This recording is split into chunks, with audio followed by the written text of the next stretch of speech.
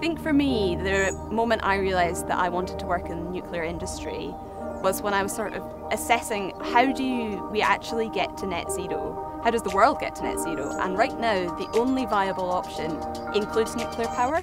All sorts of different scientific bodies have shown that pathways to net zero require a lot more nuclear. We've kind of come to this from a very scientific standpoint. We're not saying that we think net zero needs nuclear, we're giving a voice to the real scientists out there who've done the modelling, who've done the hard work and found that net zero does need nuclear. We will not get to net zero unless we embrace nuclear, and that's one of the reasons why we've developed our Rolls-Royce SMR technology, is to contribute. This is a very purposeful industry, and our outcome that we're focused on is about changing the planet. This is as bold as that. Nuclear is one of the safest forms of energy, and much safer than the real issue, fossil fuels. We need to get ourselves off fossil fuels and use things like wind, solar and nuclear.